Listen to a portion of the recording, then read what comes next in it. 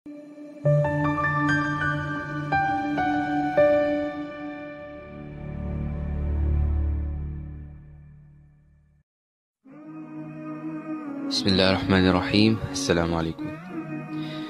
I saw a dream on 10th April 2015. Prophet Muhammad sallallahu alaihi wasallam addressed me and he prophesied that my son Qasim, just before the day of judgment, 4 major signs will appear.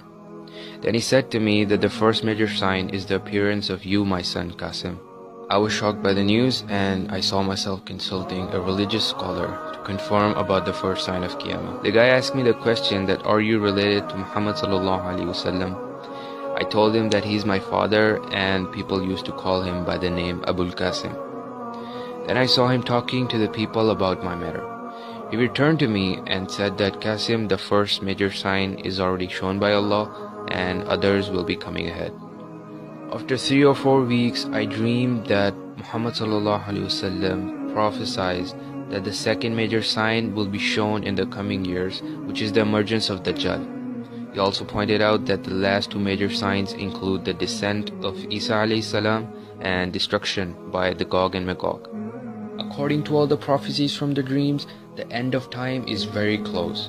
I myself cannot imagine that the world is going to end in the coming years. I never ask anybody to believe on me, but believe on what Allah and His last messenger are commanding to the Ummah through my dreams.